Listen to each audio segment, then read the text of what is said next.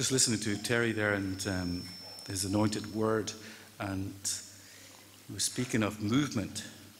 When we move towards Jesus, he moves towards us. And at the cross, many were teasing him and taunting him. He said, come down at the cross and we will believe. But for Jesus, it's believe and great things will happen. Believe and great things will happen. So come towards Jesus, and you're going to come towards Jesus today. You make that move, and Jesus makes a move too. And just today, the gospel for today was of a person called Zacchaeus, and everybody has heard that gospel before. But every time I see that gospel, I meditate on that gospel, there are different things I see, just like in any other gospel passage. But I saw something different here today. And I'll just read the first part of it. It's chapter 19 of Luke's gospel. He entered Jericho and was going through the town when a man whose name was Zacchaeus made his appearance. He was one of the senior tax collectors and a wealthy man. He was anxious to see Jesus. He was anxious to see Jesus. Curiosity, yes. But Jesus works through curiosity too. Actually, curiosity is the first stage of conversion.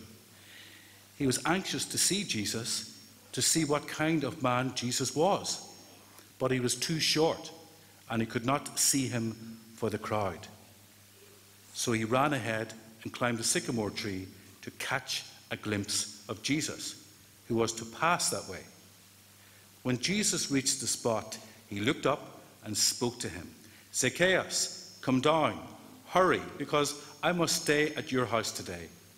And he hurried down and welcomed him joyfully. They all complained when they saw what was happening. He has gone to stay at a sinner's house, they said. But Zacchaeus stood his ground. I love that. Zacchaeus stood his ground and said to the Lord, look, sir, I'm going to give half my property to the poor, and if I have cheated anybody, I will pay him back 4 times the amount. And Jesus said to him, today salvation has come to this house, because this man too is a son of Abraham. For the Son of Man has come to seek out and save what was lost. What was lost? Zacchaeus was lost. He was lost in his pride and his wealth. He was lost, but in experiencing Jesus, he experienced that he was lost. There's many people today don't even know that they're lost, that they haven't even switched on that button yet. But Zacchaeus, through his curiosity, went to Jesus. He made the move, brothers and sisters. He made the move. And Terry was talking earlier about blockages. And it says in the gospel today, it says he went to see what kind of man Jesus was, but he was too short and he could not see him for the crowd. The crowd were blocking him. The crowd were blocking him. And made me think of the blockages. What's blocking us, brothers and sisters? What's blocking us from seeing Jesus and experiencing Jesus? Is it fear? Is it unforgiveness? Is it anger? Is it pride? Is it stubbornness? Is it doubt? Whatever it may be, we bring it before the Lord today. There are parents who block their children from experiencing Jesus. They block the children's view of Jesus. They don't pray with them. They don't take them to Holy Mass, to the sacraments. They block the little ones from experiencing Jesus. There are Catholic priests, there are Catholic teachers who have blocked the path of people towards Jesus through scandalous behaviour and not teaching the Catholic teaching, the teaching based on Scripture in the schools. I'll do it my own way. I'll do my own version of Jesus, to soften it, to sweeten it. But to follow Jesus, brothers and sisters, it takes courage and strength. It's about warriors. It's about warriors. It's a battle. I was talking about a battle the other night. But it is a battle. But the battle that Jesus has won through the cross. So join Jesus, brothers and sisters, in this wonderful, wonderful battle for souls. So today we're going to pray just before we pray for healing and the anointing takes place. we're going to pray for deliverance. And as Terry said earlier, he talked about the Lord's Prayer, deliver us from evil. So let's get one thing straight. And I know we're approaching Halloween. We seem to celebrate Halloween more so than the hallowed ones, which is the next day, the saints. That's what we call Halloween. It's like the eve of the hallowed ones, the saints. That's the day we should celebrate, and yet so few come to celebrate the saints, the communion of saints in heaven. And we're not alone today, brothers and sisters, because the angels and saints who are with us today, and you may have a particular devotion to a saint, call that saint down. St. Bridget, come on down here. And St. Therese, St. Patrick, St. Anthony, St. Padre Pio, St. Pio, whatever saint you have in your heart, invite that saint with you today. So, brothers and sisters, we have the power.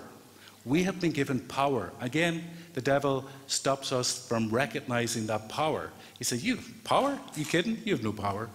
We have power, brothers and sisters. Through our baptism, we were given power. Power over the evil one. And Jesus said, all power, all authority in heaven and on earth has been given to me. Go therefore, make disciples. In other words, use that power, use that authority I have given you over unclean spirits. So any temptation, brothers and sisters, come your way, you just need to say, but recognize the temptation and say, in the name of Jesus, I tell the spirit of greed to leave me, or the spirit of anger to leave me, or the spirit of doubt to leave me, whatever it may be. Use that power you have been given. The evil one does not want us to use power. He does not want us to use any authority, any power. But we use it because Jesus has given it to us. Amen? Amen. Okay. So let's pray, brothers and sisters. And as Terry mentioned earlier about unforgiveness, he talked about unforgiveness. And that is one of the great blockages, unforgiveness. There's people in this church at this moment who are carrying a lot of unforgiveness. And, you know, there's some people here who have been hurt dreadfully, be it physically, sexually, emotionally, right back from right when you were a little child. And you still carry that. You still carry that anger, that pain, that unforgiveness. By carrying unforgiveness, brothers and sisters, you're given the other power over you. So your unforgiveness controls your past, your present, but we don't want it to control your future. Today it stops. Today it stops. Don't let anyone take control over you. The only one we surrender to is Jesus Christ, our Lord. He is in control. Lord, take control of our lives. So I invite you, brothers and sisters, to use that authority with me, and we're going to use this as we pray through different impediments or negativities or spirits. Psychologists call it different things. We call it spirits. We call it spirits. Different spirits have tried to block the light of the Holy Spirit in us.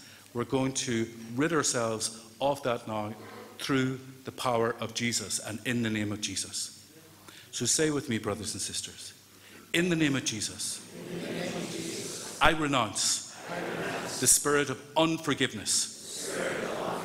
I command it to leave me right now, to go to the foot of the cross where it belongs. It does not belong to me. I belong to Jesus. In the name of Jesus, I renounce the spirit of anger. I renounce the spirit of resentment. I renounce the spirit of bitterness and pride. In the name of Jesus, I renounce the terrible twins. What are they? What are they? Shame and guilt. I command these spirits, get out of my soul. Go to the foot of the cross where you belong. You do not belong to me. I belong to Jesus. I am his disciple. I give my life to him. In the name of Jesus, I renounce the spirit of timidity and shyness. I renounce the spirit of self-pity. I renounce the spirit of inadequacy and emptiness and nothingness and loneliness and abandonment. Get out of me. In Jesus' name. By his authority given to me at my baptism, I command you to leave me. In Jesus' name. I command the spirit of rejection. I command the spirit of feeling unwanted. I command the spirit of anxiety and stress and depression. Get out of me. In Jesus' name. I command the spirit of suicidal thoughts. Go. In the name of Jesus. I embrace my life. I give my life to Jesus.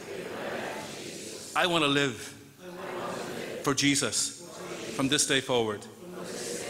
I will live for Jesus. I give my life to him.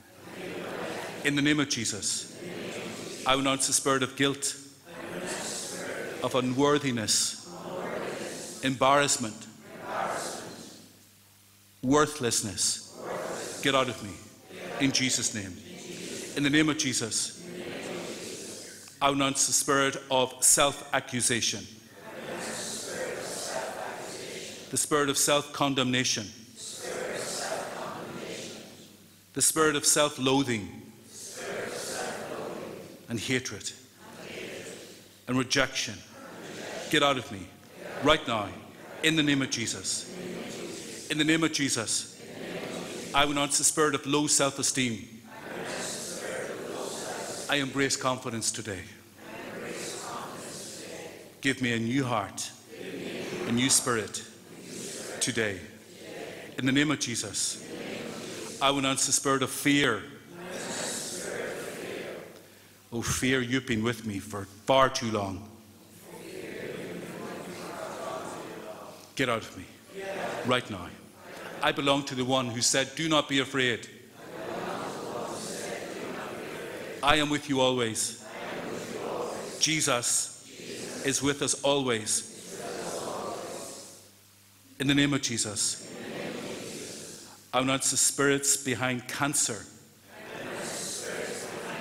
and migraines. I renounce the spirit of any physical ailment within me. In the name of Jesus, I tell all of these spirits to leave me in Jesus' name. In the name of Jesus, I renounce the spirit of jealousy and envy.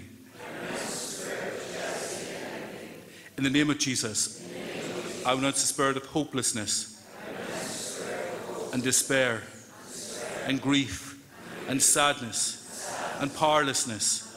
Get out of me in Jesus' name. In the name of Jesus, I renounce the spirit of gossiping and spreading scandal. I renounce the spirit of addictive behavior. Nicotine, alcohol, pornography, gambling. I tell all of these spirits to leave this place. In Jesus' name. In the name of Jesus, I renounce the spirit of doubt and unbelief. I command you to leave. In Jesus' name. I command all of these spirits that we have mentioned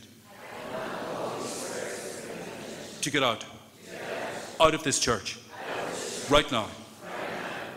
You're not welcome here.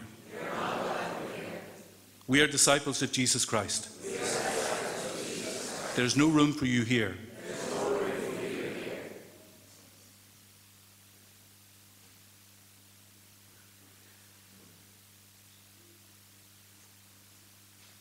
By the power, I'll pray now, brothers and sisters, by the power of holy orders, by the power of priesthood, I command any spirits that have not been mentioned, any spirits that are still trying to cling behind the soul like leeches, behind the souls of people here, that that are still trying to suck the life out of anyone here, I command these spirits to leave this person right now in Jesus' name and go to the foot of the cross where you belong.